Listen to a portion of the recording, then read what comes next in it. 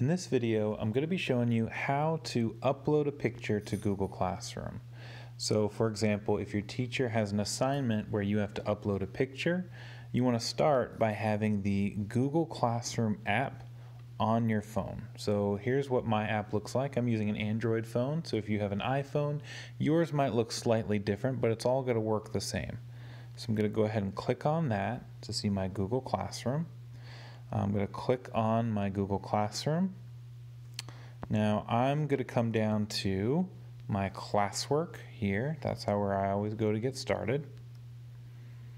And then I can see that I have a new assignment here, how to attach and submit a picture. So I'm going to go ahead and click on that.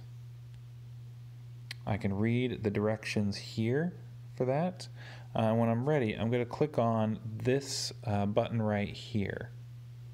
Now when I do that, it's going to pop open and I'll be able to see my option to add an attachment. So I'm going to go ahead and click on that. The easiest way to do this is to click right here where it says take a photo. So once I click take a photo, it's going to go ahead and open up my camera, and you can see a nice picture of my desk right there. So just imagine there's some amazing work right there. I'm going to go ahead and click the camera button, click yes. I'll wait a minute while it uploads. And now I can see that that picture I have taken has been uploaded. If I needed to add another attachment, I would just click here, of course, and repeat that process to add another attachment. And then when I'm ready, I will click on my Turn In button to turn that assignment in.